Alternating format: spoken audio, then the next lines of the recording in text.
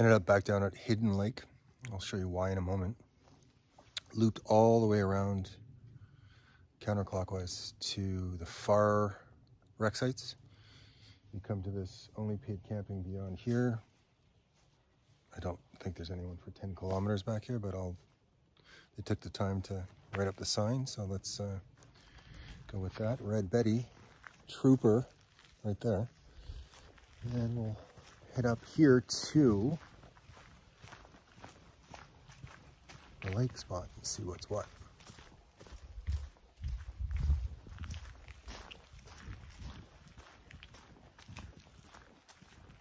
Yeah, certainly a gentler feel than back at Baird. Baird Lake is quite remote. So where I'm parked there, you can come in and enjoy one of the various wreck sites on offer here. Let's go through here, through some old growth that they haven't clear cut yet, and see what the lake looks like. Oh, nice.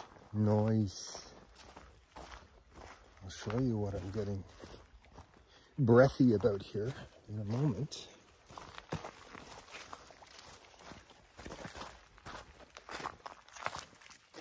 Oh yeah, I like this spot. So of all the spots that I've checked out in the Okanagan Kootenays region of British Columbia, Canada, I'm gonna go ahead and call Hidden Lake, where I am right now, my favorite.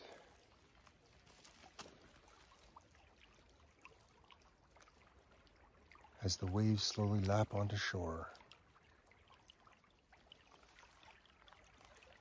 Snow, upper elevations. More snow coming, so I'm told, and some really, really tall trees that they were gracious enough to leave us to enjoy here on the crystal clear lake waters of Hidden Lake. This is lunch. I'm having lunch right here with that fall foliage in the distance. I think I know what's going on with the limited access that they've declared a little bit further up. A huge part of the appeal of this for anyone, myself included, is the isolation you can enjoy. You want to be back country, away from it all. And you don't want traffic if it can be avoided, and you don't want people around if that can be avoided too, other than the group that you've gone back there with, if that's the case. So I think that's what's going on back there. It's to afford these people a truly backcountry experience and not have anyone disturb that for them. So I get it. Feels a little weird though when you're this far out. See a sign saying don't go here. Well, don't know if I'm feeling that, but I understand, certainly. Let's enjoy a lunch. Change of plans.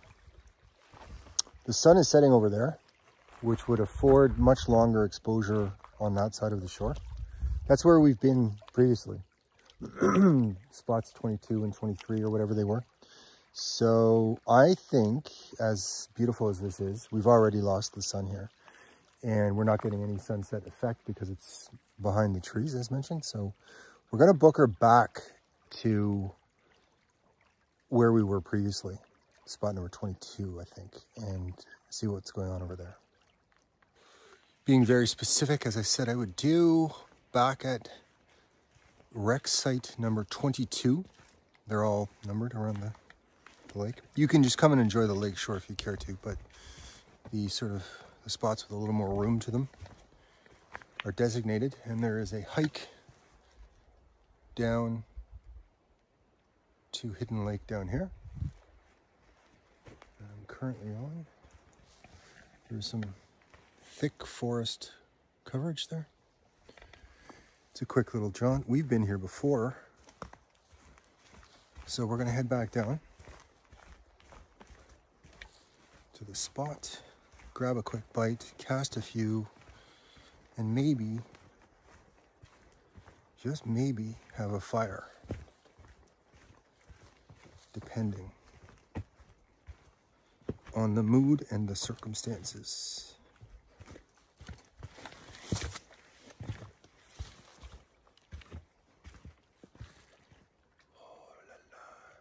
People on a boat right there.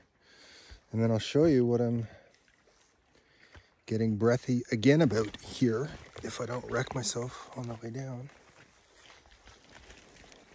Okay. See, the other side where we were over there, it's already out of sun. And at least here we're gonna get more of that effect. Gonna get an incredible sunset. And it's a really good spot to have a nice dinner from the shores of Hidden Lake. Apologies to the foodies watching. I grabbed some McDonald's on the way here. I was pressed for time, so it's Macca's for dinner. But I did get this Roar Organic energy drink, or vitamin drink rather, and not much sugar, all kinds of electrolytes and vitamins, so they say. So this is the first ever try and a review of Roar Organic drink. Oh, it's good. It's good stuff.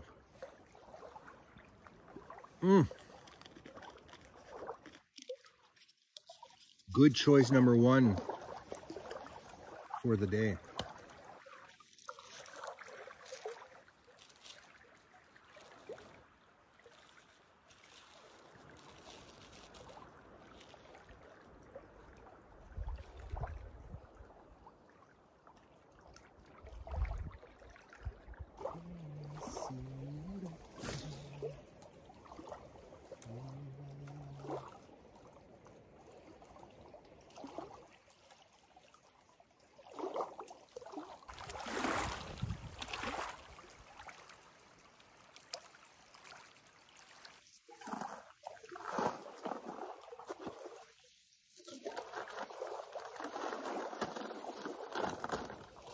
Apologies again to the foodies. Not much from a culinary standpoint on offer when you're scarfing a couple of cheeseburgers. But I was in a rush.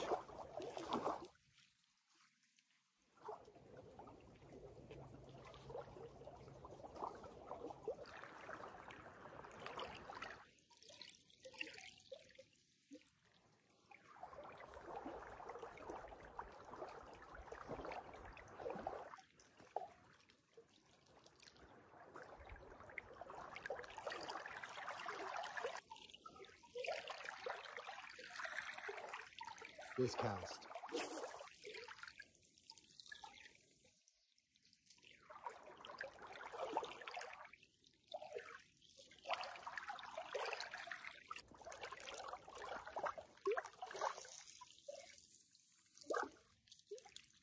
This cast.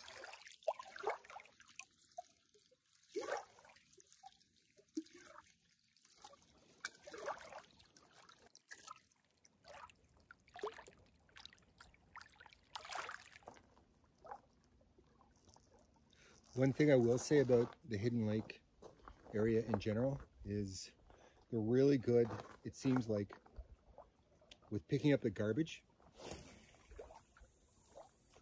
both in the wreck sites themselves, up like where you park up above and hang out with your tent or RV or whatever you're doing, but also down by the water as well. You're not seeing very much garbage in this area compared to other spots. I have picked up a little bit here, but nothing compared to other areas I've been to. It's fantastic that way.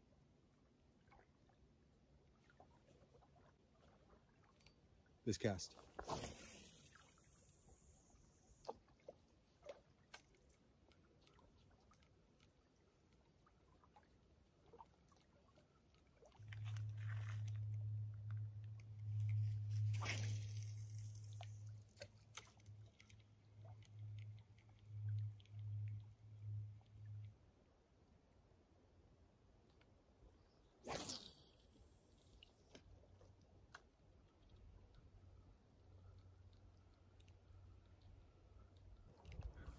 some fascinating things going on in the sky lately. I've pointed out in a couple of videos how there were objects that look like partial sundogs going on. I've seen those 1,000 times. I've never seen what ever was in those previous videos. This cloud right here, similar to what was happening the day I went on that lottery run, if you ever saw that video. There's a dark spot in the center of it, and then there's a cloud formation that comes out from it. Not the biggest deal in the world, who cares, right? But similar to what I was looking at the other day. And then in my polarized gag Elvis sunglasses, any polarized sunglasses, all the other cloud formations are white, whitish gray, but around this thing that has the dark, the sun is probably interfering with that, that has the darker thing in the center, on the lower edge, there's a light effect. It's the exact same thing that was happening the last time I observed some kind of weird cloud thing going on in the sky, where dark in the center, less mobile than the other clouds. It seemed to sit stiller for longer. And through polarized sunglasses, you could see material coming out of the bottom portion of the cloud that had a discoloration to it. And before you come up with something that might be causing it, it's not happening anywhere else in the sky. It's just the one cloud with the darker thing in the center. And it's weird. It really is weird. And there was a similar circumstance. There has been a similar circumstance several times that I've captured on video and photo. And it's not a sundog, because I know what that looks like. Yeah, I'll get you in closer. There's the sun. This one right here. Above it, through polarized glasses, the lower portion has some color things going on. I think you can kind of see that effect on the left-hand side of that. And then there's the darker thing on the right, which seems to be similar to the previous, whatever these phenomena are referred to as. It's neat, whatever it is. And it's recurring.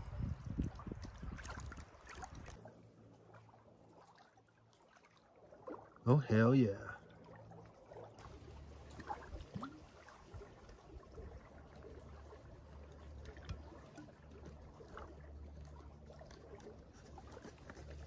Two thumbs up for the Roar Organic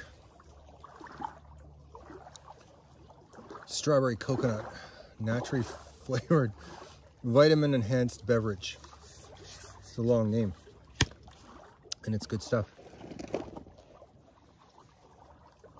Starting to wind down here. The sun is just about to go below the horizon, and I was thinking about having a fire, but I don't think I will. I think I'm gonna get back to Kelowna. That's what the mood is at this point. It's coming up on Halloween here, and Vernon, the community of Vernon, British Columbia, has, I was talking about the neurological benefits of going barefoot, as evidenced. Vernon, British Columbia, a town not too far from Kelowna, British Columbia, where I live, is running the Rocky Horror Picture Show for a few nights in their Old Town Theater or something. It's the theater that runs older movies, only older movies, not Marvel new releases or whatever else is going on in the mainstream theater feed. And I'm thinking I would like to go to one showing of the Rocky Horror Picture Show at around Halloween, as we are now, because I think it'd be a lot of fun. I don't know how in character people go to these movies here. If you're not aware of what I'm talking about, Rocky Horror Picture Show, people often will dress up similar to members of the cast of the film when they go to the movie. And the movie's a musical, if you haven't seen it already. And during some or all of the musical numbers, the people in the audience who are either dressed up or not will get up and sing and dance along with the with what's going on in the film.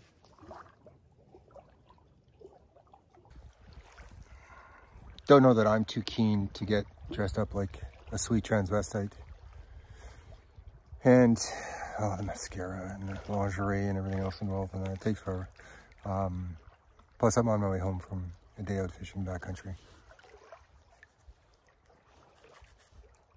Give me a sec. I thought there was something on my lip there. Even if there is, I can't get it off, so what are you gonna do? I'm doing a photography series right now called Angel on My Head. And it's black and white, and it's basically this effect here, where you've got a little sun flare right there, like that. Photographed black and white with the gag Elvis sunglasses on. And it's got an interesting look to it. I'll be putting them out on Instagram, the I Will Wander Instagram. And at some point I'll put them all together as a, what do you call it? Series? Whatever that is. Not sure if I mentioned, but I sold a painting yesterday or the day before. Recently, I was given cash money for a painting of mine, which is a very unique, interesting feeling, because that is entirely not the motivation for what I'm doing that way. I'm playing around with abstract acrylics right now, and it's comedy almost to me that anyone would pay for these pieces, but that's kind of how it goes, right? When you're not overly invested necessarily in something that way, then it tends to, often anyway, it tends to pay off. Anyway, we'll see what goes on with the painting. I've got another one in mind. I've got it all sorted out in my mind. If I'm being honest, ready to shut this down today, partially because I'm a little bit bored today. I'm finding this a little bit boring. I mean, yeah, I know how fortunate I am to be able to look at this scenery, listen to the waves on this incredible lake, but kind of want to get at something else in a bit here, I think.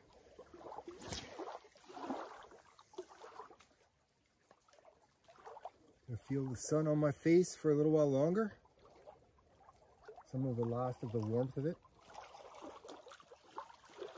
I'm assuming there's snow in this area forecast for the next little while.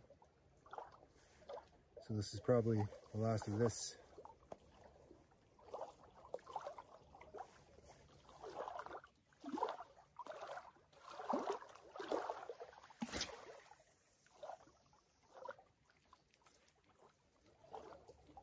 Maybe not though.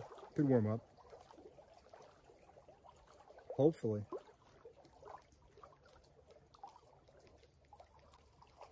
And then shortly after that, it's ski season.